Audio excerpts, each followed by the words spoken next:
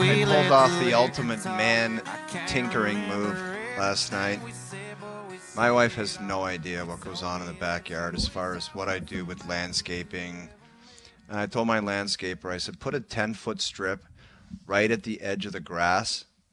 Put a putting green, like just so I can roll 10-footers, make it break left to right one way, right to left the other way. And it's just a great thing to do. Like watching playoffs, it's like commercial or intermissions. I just go out there and roll putts. So it's just, you make a bunch of putts. So it got dirty. There was stuff on it. So I got the blower out and I had to clear the green. The wife looks out and she goes, looking good back there. Doesn't even know what I'm doing. Looking good back there. As soon as she walked away, I just threw the blower and just started rolling putts, and she thought I was just like a manly man. Thought you were working. Yes. It was like a movie comment. She just looks out, looking good back there. I love it. As soon as she walked away, I chucked that blower and I put the balls back down and I just started rolling putts. And I said, she thinks I'm doing like man stuff back tinkering. Here. No, Tinkering. She's married to a greenskeeper. I love it. You're a greenskeeper. You're Dougie McIntyre. I'm you're Dougie McIntyre. Bill Murray. I'm a grass cutter. I'm a grass cutter. And you're out there just absolutely rolling the rock. I love it. By the way, is it confirmed? Because I started to get scared yesterday that maybe Bobby Mack is not. No, he's out, man. It's like the PGA Tour announced it, like tweeted it out, that he's not playing at the Memorial. Like, I don't know if he has the ability to get back in. I don't think so. That wouldn't be fair to whoever replaced him. You know what's going on? Yesterday was the longest day in golf, right? There's all these qualifiers all over the place. Yeah. I saw my man Zach Blair qualified. Well, he went down to Ohio. These guys Dude, every guy you play with gets dialed in as soon as they leave your site. Immediately. Like he was whisper. T24 or something at the Open, and then he rolled down to somewhere in Ohio to qualify for the Open, and he won top spot. He was like 9 under over 36 holes. But our boy Harry Higgs, you see, he won in a playoff, and Harry's on his way to the U.S. Open. Love it. And Harry had won 2 back-to-back Korn Ferry tournaments, and now he's going to the U.S. Open. And I could see Harry being a part of the picks next week. I don't know if he's going to win, but I could see Harry getting into the top 20 or top 30. Might be worth a sprinkle on old Harry Higgs. He's still got the same vibe out there. He's still playing his game. So you know what, Hayes? You almost might have a resume where you could sell to people if you golf with me. Yeah, like if you golf with me at the Pro-Am, that you have success. You're going to make money. And you could show a track record and say, look at what the guys that I've golfed with, immediately what they did that weekend and afterwards. Yeah. Like you could actually there might be some analytics tied to it. No, I think it's factual. The pairing party for the Pro-Am, you just raffle off. You say, look at this guy's track record of everyone he's played with, where they finish, who wants a piece of the action, and you get the players to bid on you. But there's also the chance the players would lug up and say, there's no way in hell I'm paying to play in the Pro-Am with that. Yeah, I don't think they're ever going to actually buy into that type of stuff and that type of superstition, but it's a fact. I played with Nick Taylor. He wins the Canadian Open the next year. I played with Tommy Fleetwood. He loses in a playoff. This year, Zach Blair, my boy, came out of nowhere, was on fire all week, and now he's going to the U.S. Open. This is factual. This is just the way I operate in a Pro-Am. I have great mojo at a Pro-Am. I don't think you have to pay. I think what they do is say, I'll golf with that guy. Fight for it. And I'll give him 2%, like almost like a caddy's percentage. Yes. If I win or of the purse, it'd be like, I'll give 3%, I'll give 4%, whatever, because there's no money out of pocket. But if they win, then Hayes, you get paid. That's a great idea, man. That's like getting stock in a company instead of getting paid, right? You get points on the deal. That's basically what it is. I'll take points on the deal. Next year at the RBC Canadian Open, points on the deal. You want to golf with me? I get points on whatever you win. Yeah. I think that's very reasonable. Now, I got a question. Does our guy Fluff get paid? Like I've been thinking a lot about him. Like 10% that was kind of what CT Pan makes. That's what he's getting. I don't know where CT ended. He made the weekend. He made the cut, so he made some scratch. But yeah, it's a good question, Noodles. Like, what's up with Fluff? Like, is Fluff making the full top dollar? I mean, he walked 3 holes on Sunday. I think he calls it quits. I'm telling you. I think that's the I end think game Fluff. for Fluff. Yeah, it'll be disappointing, but I think that could be the end of the road. Anyway, Mike Johnson coming up here in a moment. Confirm or deny later in the hour. You see Pierre LeBrun has a quote, I guess, a message from Darren Ferris, Mitch Marner's agent, and saying as of now, Mitch's stance is that he intends on playing out and honoring the final year of his contract and isn't talking about leaving and isn't talking about an extension. Just going to honor the final year. What do you guys make of that?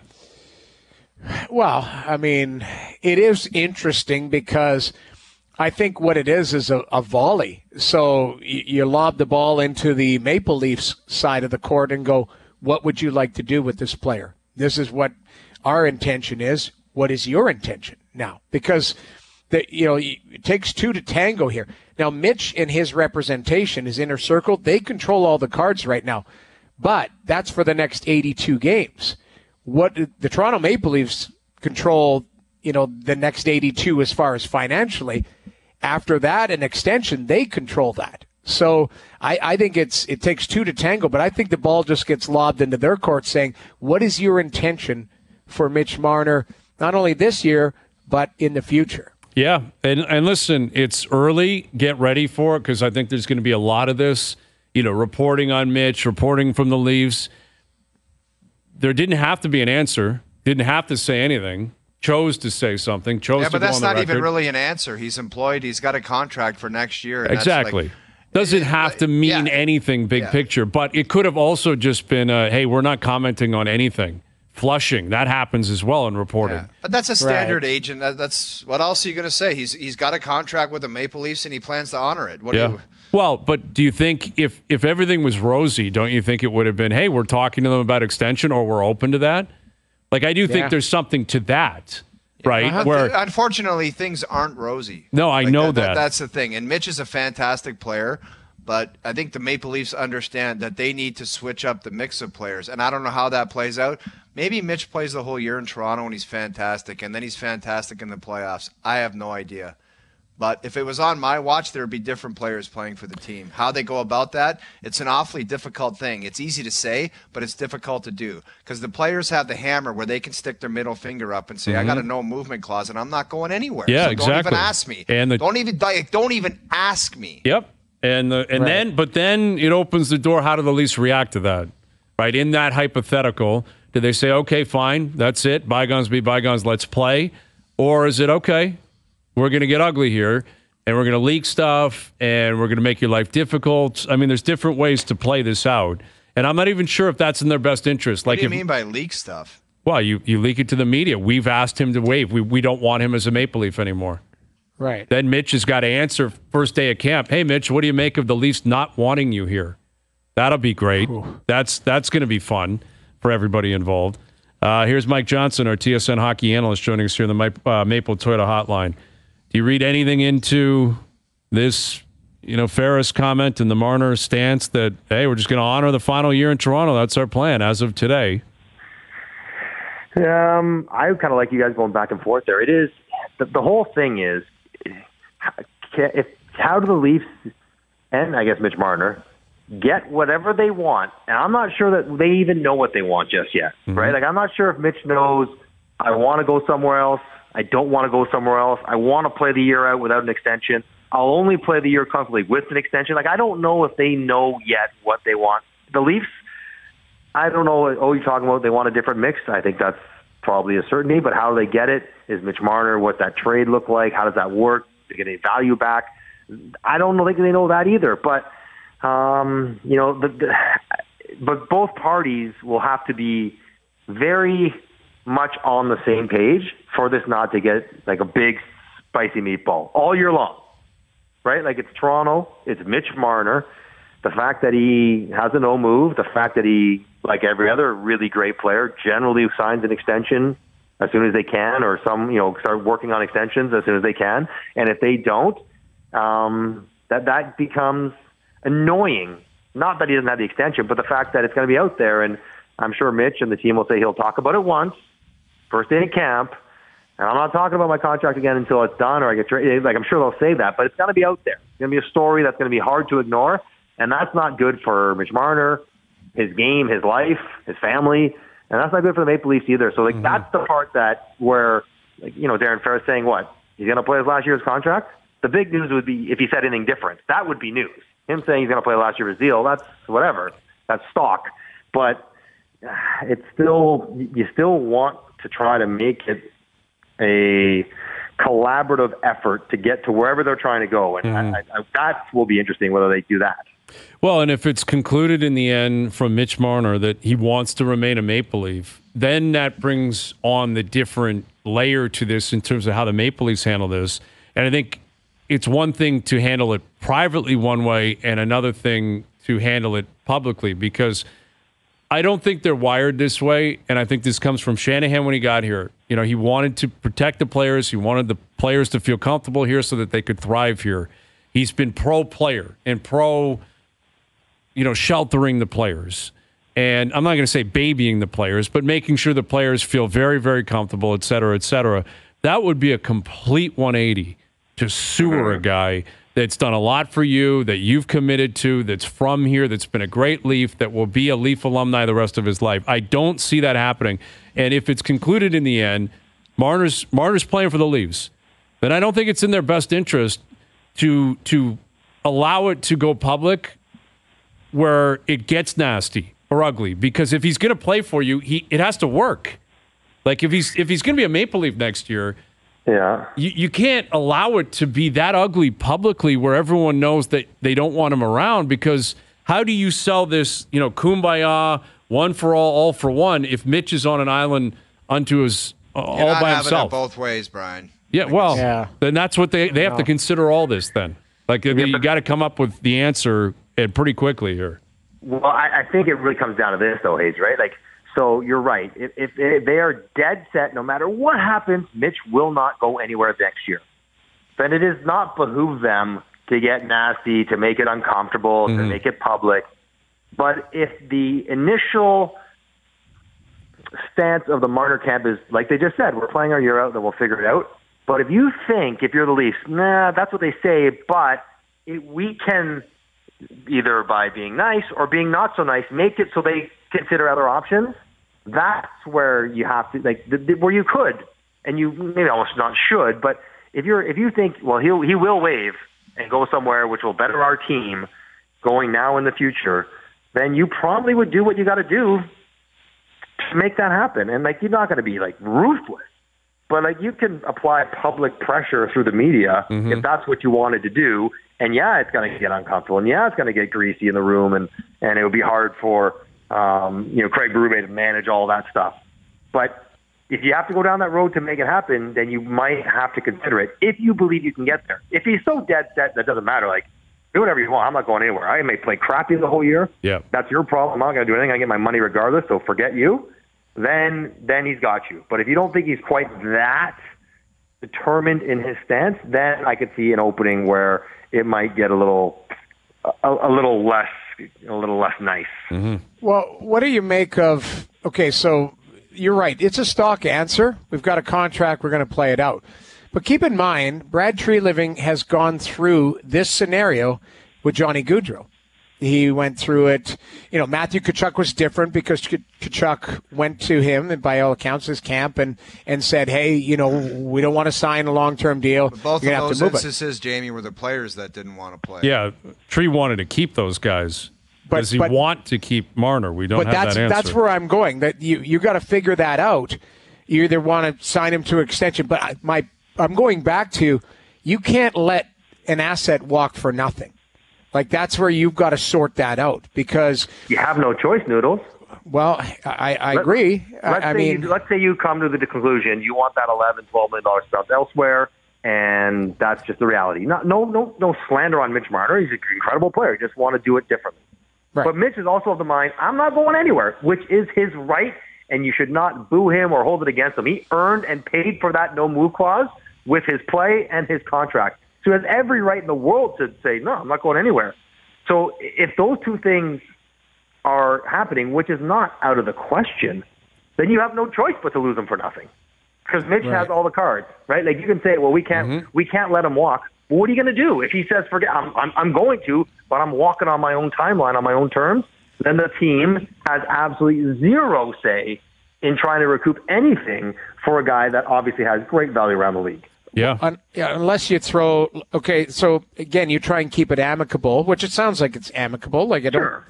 So everyone want to. Yeah. Maybe you look at it. You look at saying what's an extension look like? Like if you try and at least ask, like, what does it look like? Is it 8 years at 12.5? Like what does it look like? That's exactly what it looks like. Okay, yeah, exactly. And then you got to figure out if you want to do that and move him.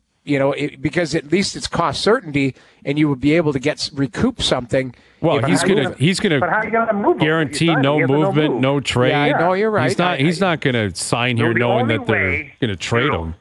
That you can work this if you say, all right, listen, Mitch, we'll let you walk. Guess what you get in your next contract? 7 years at 12.5. Right. We can sign and trade you 8 years at 12.5 to a place that you want to go.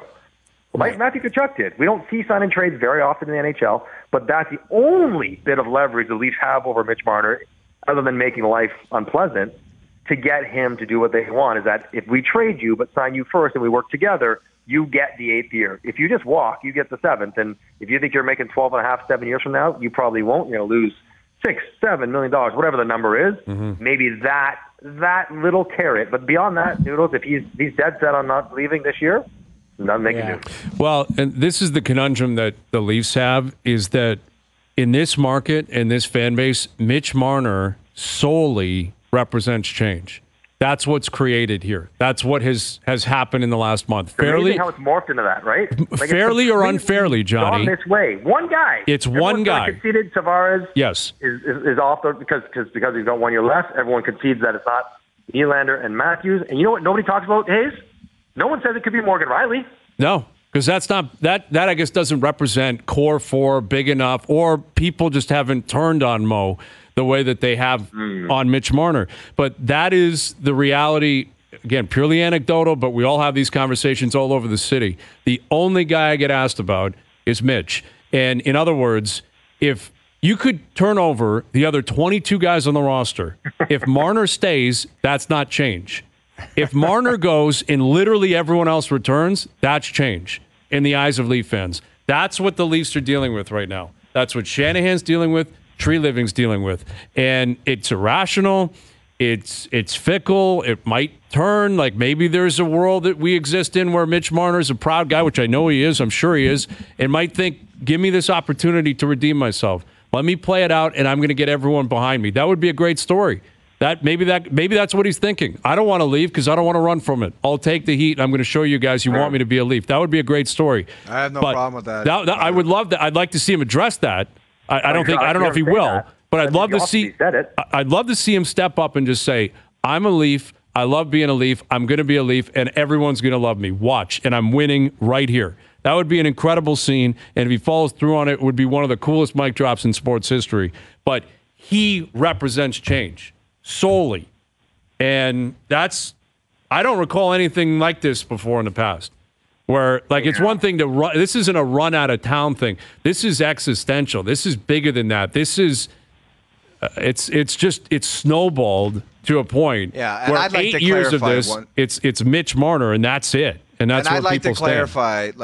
I don't think he played particularly well in the series against Boston, but it's all of these guys together that doesn't work. I don't think anyone on this show, I know I definitely have, said this is Mitch Marner's fault. Right. It's all of them together as a group. They don't work and they don't get it done and they don't win. How everyone is surrounded. I guess they're just looking at him and Tavares because their contracts are up. And they're like, William Nylander had a fantastic year. Austin Matthews is just not even an he never takes any. He hasn't won anything more than Mitch has. And it's not about blasting He's a part Austin. of it too. But yeah, he's won just as much. He also rips home 70, so he excuses himself from criticism. But he's part of not getting it done too. Right.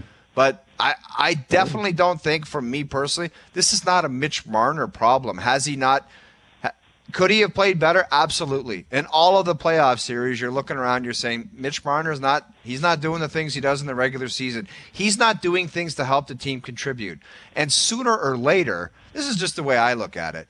You just look at it and say, we got to get something different in here. Because all these guys together, they don't perform come gut check time. Mm-hmm. So it's one of those things. And for anybody to think, especially the players, that change is like crazy or like whoa me, like, why are you doing this? What are you, nuts? Like, this is pro sports. This could have happened 5 years ago. After 2 or 3 cracks where you stumbled, somebody could have said, we're doing something different here. That's just what happens, man. Mm-hmm.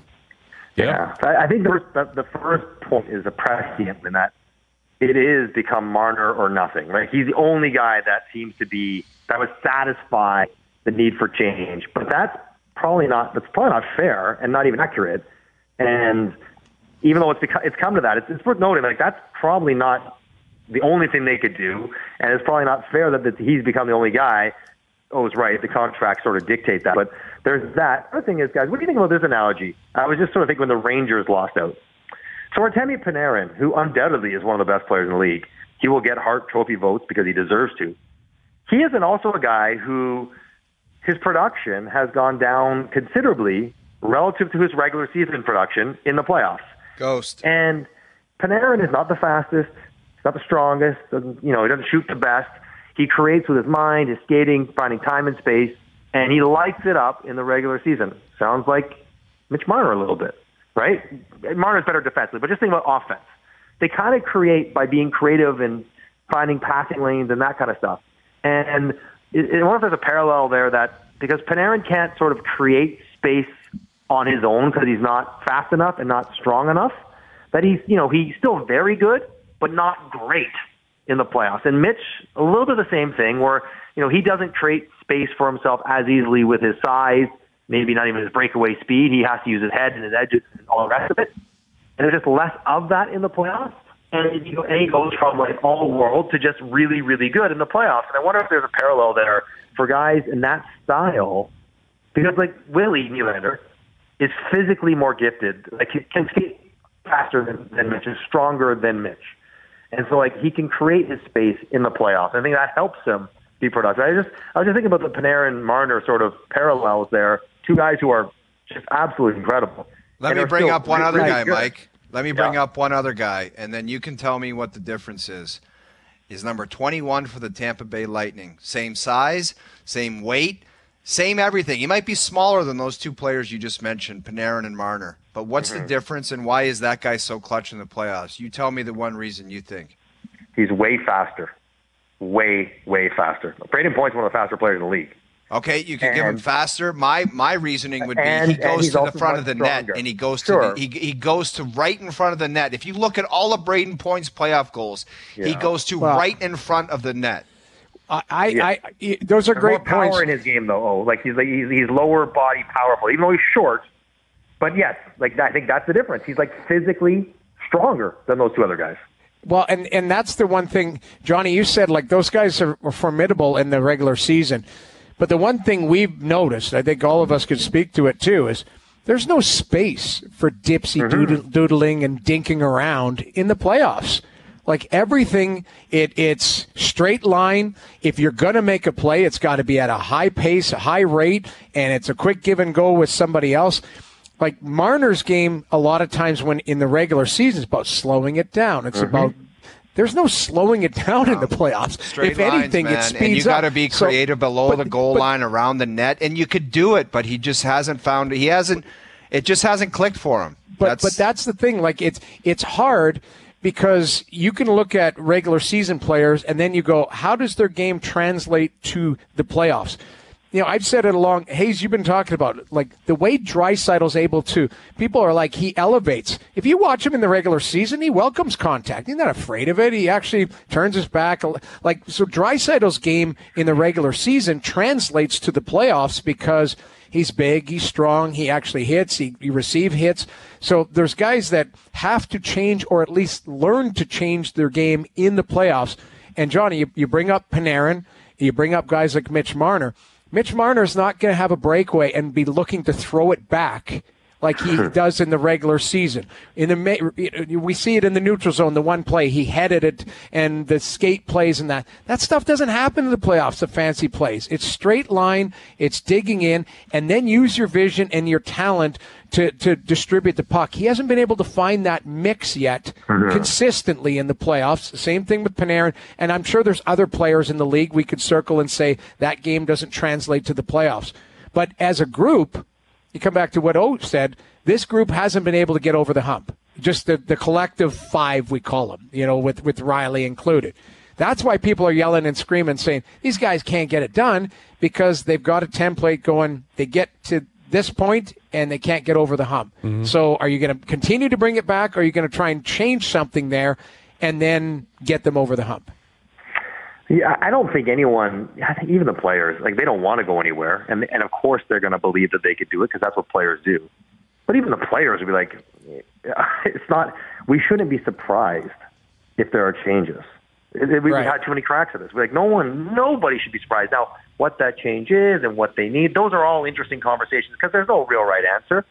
But I think to suggest that change should be coming is obvious to everyone, including the players. But I do like what Brian was talking about. It is interesting and almost, unfortunate is not the right word, but unfair, the way it's sort of just bullseyed in on Mitch Marner. Because he's not alone in, the other guys are not absolved from criticism because they have new contracts.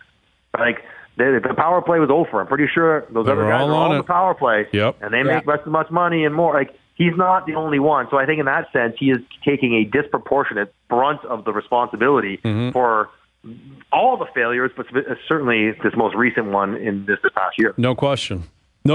Yet it's fan bases don't have to be rational. It's right? They're fans. Yeah. They're allowed to think what they want. And the issue that you're also going to deal with here, and it's something I'm sure Mitch is going to handle, all of them have to handle collectively, is when it spins past like apathy over to another side where it's resentment, that's hard to pull back. You know what I mean? Like when fans start looking at a handful of players or a group or whatever and they like resent them, that's when you know it's ugly. And it's and you have to change. Like from a business standpoint, you have to. But nothing's going to happen tonight to our knowledge. We'll find out. I mean, I think in the next few weeks though we're going to get some answers one way or the other, Johnny. If they get through the draft and get through July 1st and they don't, and all the good players, because like maybe they trade somebody to free up salary. If those other good players are gone, if Montour is gone, if Matt Roy, whoever they might want to go for is gone, then sort of the window of opportunity is also gone. So you're right. Like if nothing happens in the next, I guess it's a month now, almost until July 1st, then I would anticipate we're hunkering in for the long haul. Yeah, I agree. Yeah. Buckle up, man. It's going to be one hell of a fall, man. That's September. Those opening day pressers will be wild. But at the same time, once the puck drops and the season starts and they're winning games and Matthews is ripping home goals, people will probably fall into a similar trap. It looks pretty good. I'm telling you, I'm it looks pretty good. Right I like now, these guys. Mitch Marner's going to have a pace he'll be on pace like Nylander was, pace for 140 points, and you got to sign him, and you got to do all this, and I don't know, will these conversations be forgotten? It's on management, though, to make those calls, Noodles. Right? Like they're the ones that have to make the right decision. Like we talked about the other day, fans are going to get some things right collectively, some things wrong, but it's the job of the manager to make sure you get it right. Yeah. Like they're the ones that ultimately have to figure this out. Or at least more right than wrong. Anyway, of course, you're not batting 1,000, but yeah. But you can't. But whatever they do, they can't miss on this. They cannot miss on whatever decision, contract, whatever they're going to do. They cannot miss on this. That's 100% true. All right, Johnny, we'll tee up game one later in the week. Sounds good, boys. Have a good. Mike Johnson, our TSN hockey analyst, joining us here on the Maple Toyota Hotline. Check out Maple Toyota's huge truck and SUV lineup, including Tundra, 4Runner, Highlander, and Grand Highlander in stock and ready to deliver. Visit mapletoyota.com. Confirm and deny next. All right, Confirm and Deny, brought to you by Summit Ford and South Lake Ford Lincoln, where there is no such thing as a no-trade clause. Any make, any model, anytime. Visit summitford.com or southlakeford.com. Confirm and deny. Statements are made. We go around the table. We confirm them or we deny them. Very simple stuff. Confirm and deny. Connor McDavid and Leon Draisaitl need a Stanley Cup to be considered an all-time great duo. 100%. I'll mix in a Jerry's with a Fergler. 100% confirm. I think you talk about the duos, Taves and Kane, Crosby, Malkin, Gretzky, Messier. It's like you got to get it done, man. And the way that things work in the world today, And Jamie touched on it earlier in the season. It's like these guys want to get one done together at Edmonton. I think that's business that's in order for both of these guys, where they said, we were drafted here. God knows what's going to happen in the future, because I don't know the way things are these days if everybody is totally committed to saying, I'm with that team for life. I started here and I'm playing there for life. I don't know. Not everybody's cut out for everything that's offered to the organization that they're drafted by. But I truly believe that these two, their main focus is to get one in Edmonton, and then who the hell cares or knows what's going to happen after that. It's a Fergler, it's a Jerry, it's a combo pack, and it's 100% confirmed. I'm going to confirm it just because you make some great points. I'm confirming it just because when we look at duos, the one common denominator is success, right? Lemieux and Yager, like Sakic, Forsberg, Sid, Gino. Yeah. Right. It's tied to success. I don't know. I would argue, what is the greatest duo that never did anything? Well, that's your answer. That's why I think it is confirmed around the table, because, I think of Korea, Solani. There's a number of them that we could come up with, and I'm not suggesting they're on the same level, but they were a great duo in Anaheim. They went to a Cup final. The Legion of Doom, that's a 3-pack, but still, it's a confirm. You have to win the Stanley Cup to be in that echelon of, GOAT status or to be remembered. That's really what it comes down to. Think about Stevie Y. He was like in the group with Mario and Wayne. Stevie Y used to get, back in the day, 150 points a year, as if that's not enough street cred in that league. But his whole vibe and his whole aura just shot through the roof when he started the back-to-back cups. Mm-hmm. Because it went from Stevie Y, the point producer, to Stevie Y, the gutty, gritty champion, the guy that killed penalties and blocked shots and played on a broken leg. I played golf with Stevie Yzerman 2 weeks after they won the Stanley Cup up in Muskoka. The guy could hardly walk. And I said to myself, that guy can't even walk, and he beat us. It's just a different level, man. Mm-hmm. Stevie Y is an example of just winning that cup, what it does to your whole vibe. Yeah. Yep. It changes your whole resume, your reputation, man. Who you are, what you represent, and what you represent moving forward. You're a champion forever. And they're obviously the best duo in the NHL. They have been for quite some time. But you look at, whether it's McKinnon, Rantanen, McKinnon, McCarr, those guys have something that these two don't. Right. They finished. Yeah, they finished. Exactly. Kucherov and Point, or Stamkos, Hedman, whatever the duo happens to be there. They have something these guys don't. You've got to get it. You have to win to ultimately get to the top. And if you're going to be considered an all-time great duo, like right now, they're one of the all-time great regular season duos, undoubtedly.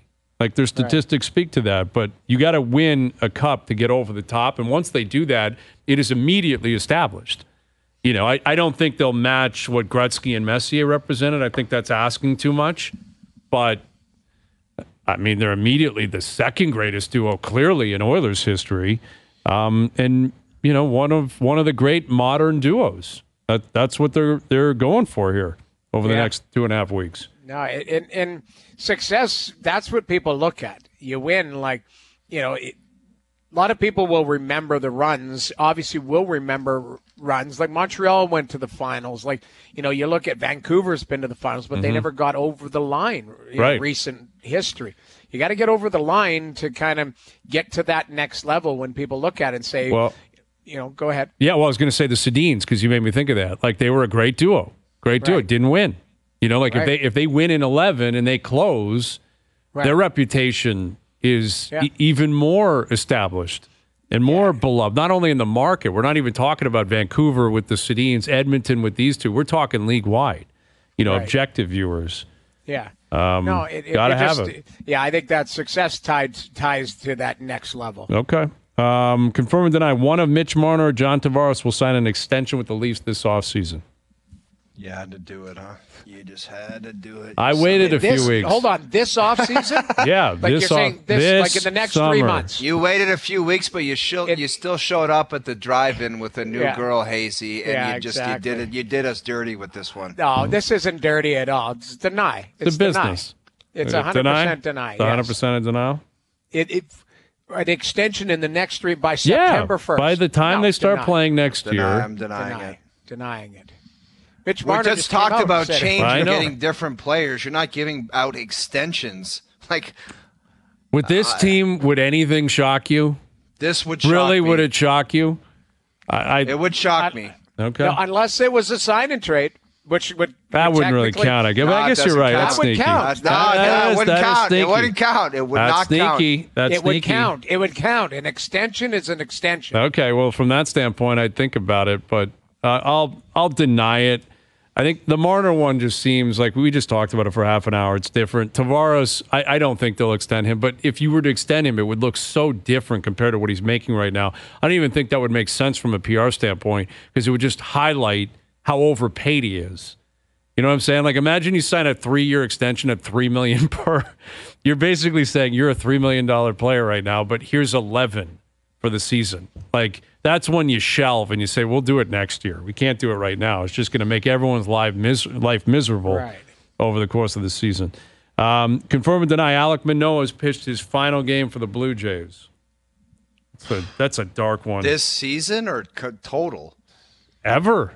I mean, this elbow thing, it sounds like it's pretty significant. If he goes under the knife and he's gone for a year, like if he has to have surgery and he's out of sight, out of mind for a year, you think he's going to pitch again? You think the Jays? Yeah, I do. I think he's too young. I think that I think there's too much there. It's sad, and this might blow up in my face, and this guy might just go down a dark road. I hate to think of that. I know. But I just think he just picks up the pieces and figures it out somehow. I'm going to deny this completely, and I think it's ignorant you even put it together. All right. I understand that. I think it is a sad reality right now. I worry for the guy's health. It wasn't a lock he was going to finish the rest of the year here anyway, just based on merit.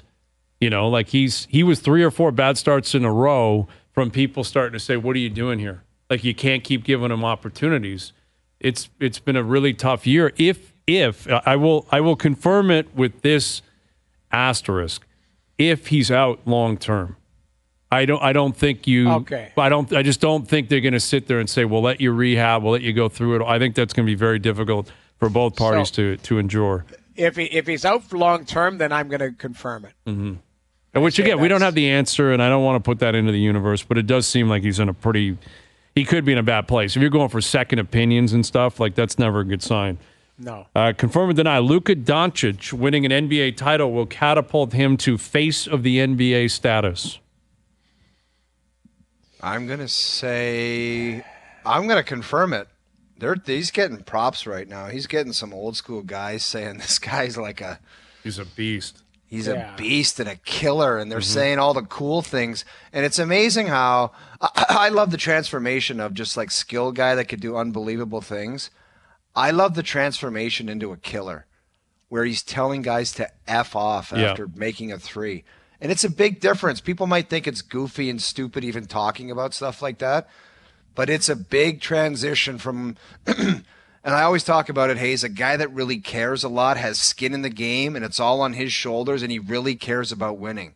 And I just love that transition. To me, it means a lot, and it's big. I'm 100% confirming it. Ant-Man is right there with him, but we talked about it. I don't know who, Ryan Hollins we had on. We're talking to him about the changing of the guard, man. There's no KD to talk about right now. There's no LeBron. There's no Steph Curry. But they're still around. That's the thing. They're still around. Dude, but they're not factors in winning. So I know. I understand that. If LeBron tweets out something right now, like he's still, like for me, until LeBron but Noodles, is we're gone, talking about winning basketball games and competing for championships. Yeah. LeBron's Twitter and his agent, and that has nothing. That's just all periphery stuff. Okay, here, who's the face of golf? Still Tiger Woods. Yeah, it is. It is. It is Tiger Woods. That would be my like comeback to that. Even no kidding. He wins the Player Impact Program. He plays twice a year. Exactly. That's at least but I'm LeBron not talking plays. about that. I'm talking about winning and playing games. But we're talking about face of the NBA. It's an artificial thing. It's not who's going to win the most. Don't get all bent out of shape. No, I'm just saying we're not even talking on the same level here. We're not even on the same level. Well, then get on our level. It's face. Dude, get on my level. I'm talking about winning games in the face of the game. Well, if it's just because winning, you have a TikTok account doesn't mean you're the face of the game. Yeah, sadly this it does. Insane. Sadly, it does in this world. No, it doesn't. Listen, LeBron's earned it too. Let's be clear. This guy's won last year, and he's been in the league for 20 years. He's the man. He's the guy that's won everything. He's done everything. He's the face of this generation. As long as he's still playing, especially connected to a brand like the Lakers, I'm not sure anyone's going to knock him off. I don't. And Steph's not far behind him. Right now? What in terms of talking about who right popularity, if you're talking like ESPN has the option to show LeBron play or Luka. I'm not talking about that. But that's what we're talking about. If Doncic is a stud and gets it done for Dallas, he's the face of the NBA. That's in your opinion. Yes, you're entitled to that. I disagree. I don't. And I gave Anthony Edwards his props. He's right behind him. It's not about LeBron anymore or KD. It's not with winning. I'm not arguing that. What else is it about? What are we talking about? We started talking about Caitlin Clark. She's on the worst team in the WNBA, but she's the face of the WNBA. Right? Like, she's not even playing that well. That's a part of it, too. Like, she's been good at times. She hasn't been spectacular, but it's about hype. It's about following. It's about brand recognition. It's about ticket sales. Yeah. It's, it just... you know what? We'll ask Kia Nurse if she's not playing right now, if she deserves to be the face of the WNBA. Because all I care about is performance. Sorry. Well, I hear that. And Luka's the man. You make a valid point. Luka's the man. Listen, it might be by the end of the year. It might be the end of next year. Wembanyama. That's the thing. Wemby's coming, man, in terms of performance. But what I'm saying is, and I'm going back, you're talking about performance. I'm talking about just the most popular, like the face. Like when I think of the NBA, like LeBron still moves the needle. Tiger Woods still moves the needle, even though Scheffler and Rory are better players than him right now. Like it's different. Like you said, Tiger wins the popularity or the player's choice, but he's still Tiger, and LeBron is still LeBron. That's where I was going with it. It's like Luka and all those guys. They're probably better players than LeBron, although arguably they are right now. They are right now. Like if you're building a team to win, you're taking Luka all day. But I still think like it's a story when LeBron shows up on the sidelines drinking wine. Like that's how ridiculous this guy moves the needle. Tiger Woods makes a comment saying, I'm feeling pretty good on Twitter. All of a sudden, Golf Channel's got to cover it for 12 hours. Like, these guys still move the needle. So that's where I would side with Hayes on it as far as the face of the sport still are these legendary players until they're done, until they don't show up, basically. And Steph Curry not far behind. KD's a bit different because people feel differently about him. And he's in Phoenix, and it's just a different story. Confirm or deny, Scottie Scheffler will win at least once in the next 3 weeks. 3 big events. 100% confirm. He is so pissed off at that cop. I know, he's so mad, man. See, he called it Louisville. Like he's just burying that town. Yeah, he pronounces the S in Louisville.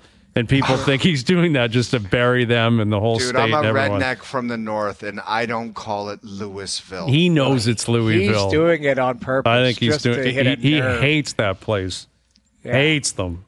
Yeah. He's pissed, and he's like, I got to get back on track. That's what pisses him off. He's probably like, if I wasn't doing the driver's stretch in the prison cell, I might be a PGA champion as well right now. Yeah. And the Grand Slam would have been in play. Mm-hmm. He's pissed that he's going to come out and he's going to win. Yeah. 100% confirmed. Okay. Yeah. The tough fields, man. I'm confirming it, too. All right, make sure you go over and do your TikToks with Gino when you're done here, so then that's all you care about. The face of GSN. Me? I will do my TikToks with Gino later. Actually, I'm on with Jay tonight. Check it out. Yeah, it's on YouTube as well. That's what you do. TikToks. I'll be watching it. TikToks and YouTube. That's what I do.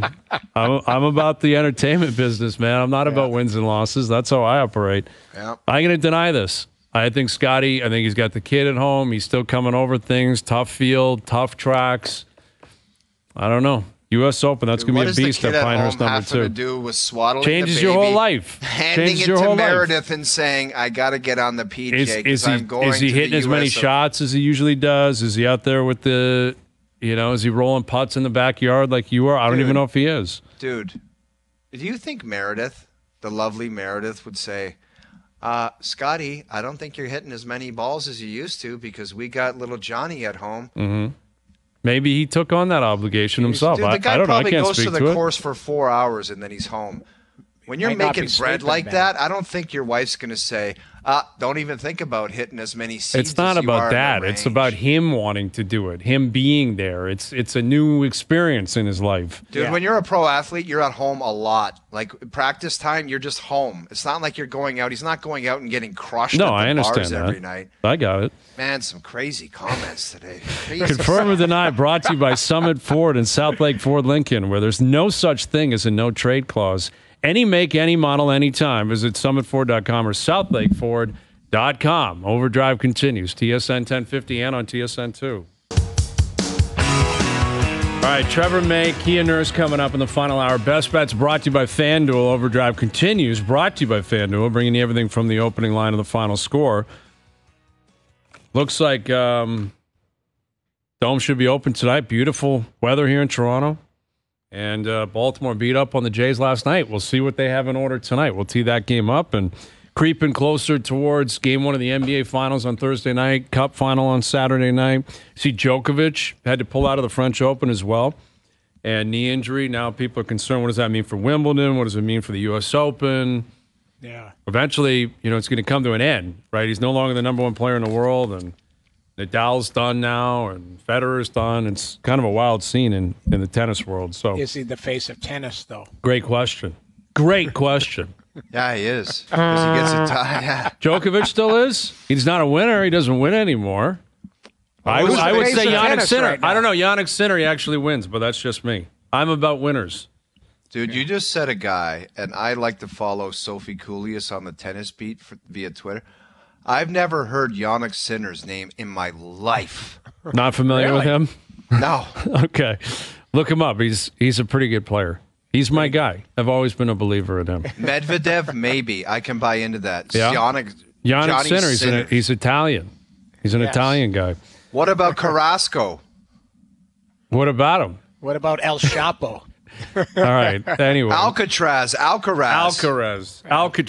Remember I called him that and people were so bent out of shape? All right. Final hour coming up. Overdrive continues. TSN 1050 and on TSN 2.